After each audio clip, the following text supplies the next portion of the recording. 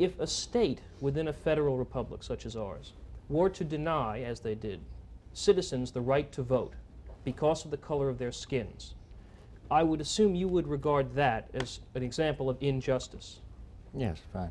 Permitting federal intervention, even though it perhaps overwhelmed local traditions. Now, it seems to me that there is an easy case where one can define an example of social injustice. And to define social injustice requires a norm from which there is a departure. Hence, one aspect of social justice we could all agree on is skin color is not a legitimate basis on which not to vote. So my question to you, and I suppose also to Professor Hayek, is your skepticism about social justice confined to the sphere of economics, or are you skeptical about any ability to define it? Well, I'm highly skeptical when government extends its authority into areas where it simply is not properly qualified to judge, and where there is no basic definition of how it should be performing. Your example, of course, refers to the political process. Obviously, for the state to determine the conditions under which people should vote is an area where the state must make the rules. Now I want to elaborate on that and ask Dr. Hayek one, because I'm now going to get into the economic sphere. I'm afraid I have a lot to say on this subject, if you could start me on it. Okay. And the point we must start from is that the classical demand is that the state ought to treat all people equally, in spite of the fact that they are very unequal. You can't deduce from this the rule that because people are unequal, he ought to treat them unequally in order to make them equal. And that's what social justice amounts to. It's a demand that the state should treat the different people differently in order to place them in the same position. The rule of equal treatment applies only to things the state has to do in any case. But to making people equal a goal of governmental policy would force government to treat people very unequally indeed. Let me, though, pursue an area where we get into the field of economics. In the field of politics, once again, people with access to a great deal of money are frequently said to have a tremendous advantage over people without money when competing for public office, given the demands. Now, if the state taxes us, or indeed as they have done in current federal income tax, gives us the opportunity to check off on our income tax forms that we wish some of our money, $5 or $2, diverted to public financing, which is then distributed to candidates who meet equivalent standards for qualifying, so that they can be brought up to a level of equality. Does this offend your sense of... How are they being brought up to a level of equality? They are being, let me limit that. They are being brought up to a level of equality in the resources they may commit to the goal of getting elected. It diminishes the inequality between rich and poor people to buy advertising time, print speeches, attend rallies, the panoply of politics. Does this offend your sense of what the government ought to be doing? Yes. You see, what you're discussing is a case where government ought to make people observe the same rules. And I'm all in favor of that. But if the different people observe the same rules, the result for them will be very different. What you are suggesting, the whole theory of social justice is suggesting, the government ought to treat the people very differently in order to put them in the same material position. That has nothing to do with the original claim for equality of the rules which government forces all people to apply. That this ideal has only been imperfectly achieved, I admit. And let's push on in the direction that government must force all people to obey the same rules. But it seems to me that in the absence of redistribution in at least this area, you are left with Anatole France's observation about the rich and poor equally being forbidden to sleep under bridges and beg in the park. Yes, but is that wrong? Oh, I think it is, the fact that it is right in some perverse sense indicates how wrong it is. I think in the field of politics, if access to political power depends on who has the greater amount of wealth, there is something indeed wrong with that. Yes, but I mean the government prohibits a great many people, a great many things which only young and strong people can do, and which I can no longer do.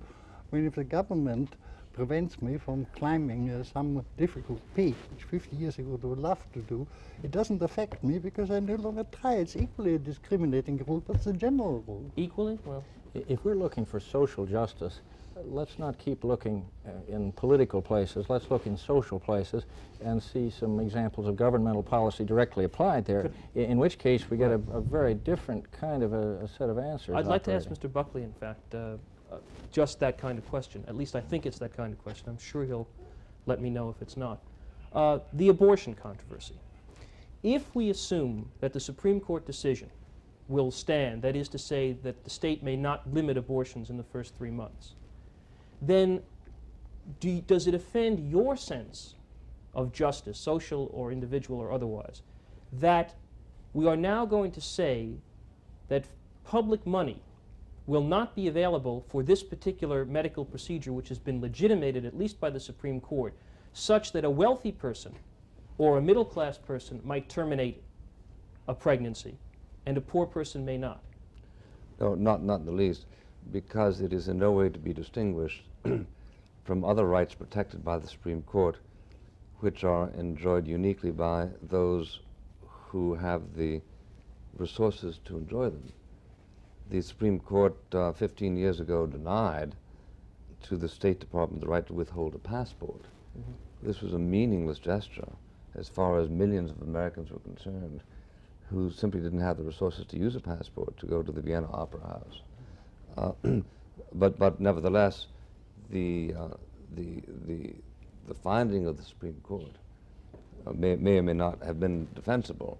The notion that the discovery of a right by the Supreme Court is tantamount to the bequeathing of the means is, I think, a mistake that's often made by you types.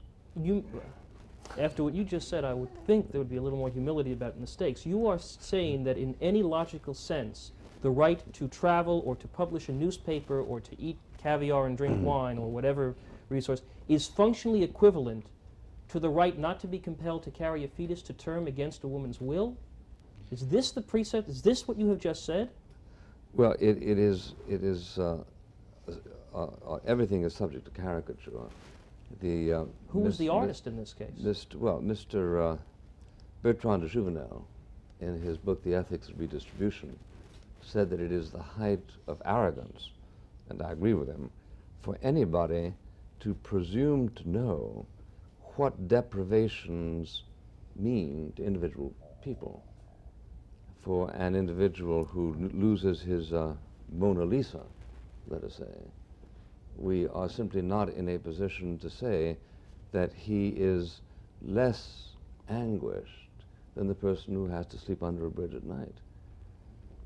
And I think it's very important for you to meditate that. In fact, if you want to take a few minutes off, you may. No, I must say, I think that statement ought to go absolutely unchallenged. Let it just sit there for a moment for what it is. But let me ask Dr. Hayek another question, which I think gets back to something Mr. Buckley was asking you in his more lucid discussion.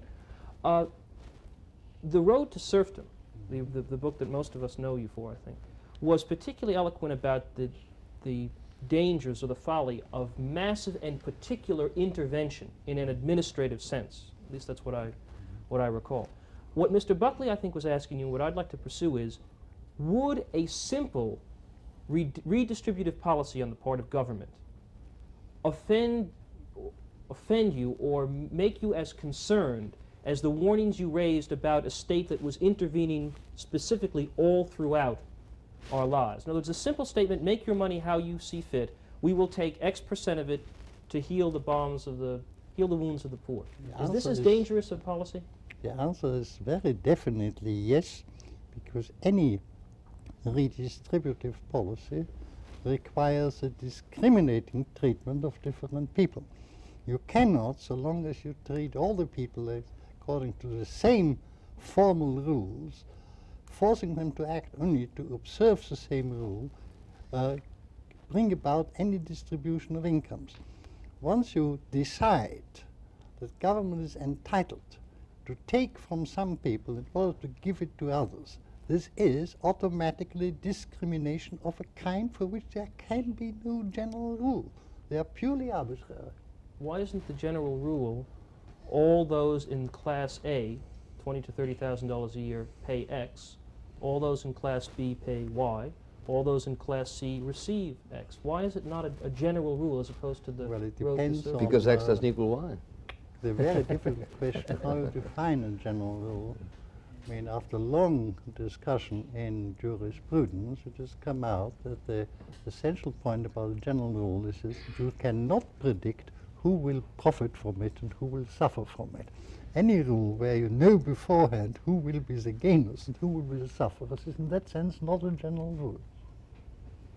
But now, does this fact that it is not a general rule make it nonetheless inadvisable? Inadvisable because once you authorize government to act arbitrarily, there's no limit to it. Now, I think I want to make sure I understand this. The word arbitrary all of a sudden came in there. Why is it arbitrary if one understands Not acting according what? to a rule is arbitrary. I'm sorry? Not acting according to a general rule is arbitrary. It's the only way in which you can define arbitrary. I don't see why, if one understands exactly the premises on which one is making distinctions. Why is it arbitrary? I distinguish between rich and poor when I tax them because rich people have more discretionary income.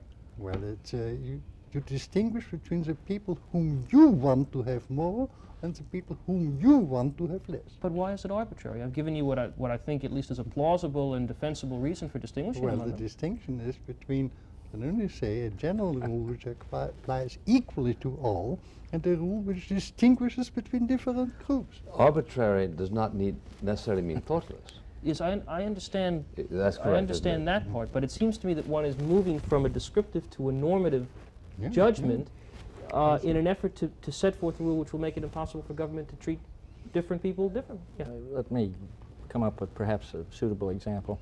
If you went back to an earlier time in American history, the goal, always imperfectly realized, was that the blindfolded goddess of justice stood before us all, dispensing her favors equally to all who came before her. If you take various governmental programs arbitrarily conceived, as Professor Hayek is using the word, take affirmative action in our time. Now we have a law which says, come before the blindfolded goddess of justice, but now she's encouraged to peek, and she says, first tell me your color, tell me your sex, and then I will tell you how we are going to treat you. Well, now, you know, there are Lithuanian minorities as well as black or whatever. The only majority in this country that I know of course, are women. There are more women than men. But every other grouping, ethnic or otherwise, into which we can break ourselves turns out to be a series of minority relationships. But and it is highly arbitrary to select some of those to say, these are the people whom we single out for special Just very treatment, quickly, and these are the people whom we penalize. There's only been one minority in American history that I know of that was legally enslaved. Yes, and it was a legal process which made that possible. Yeah. The enslavement came as the direct result of the state determining the affairs of men. It was arbitrary. Yes. But would you accept that on your I'm principle? terribly sorry, Dr. Hayek, but we have to say good night. Thank you very much, and thank you, Mr. Rhodes, and thank you very much, You Mr. only just Greenfield, and started. thank you, ladies from the Sacred Heart at Yonkers.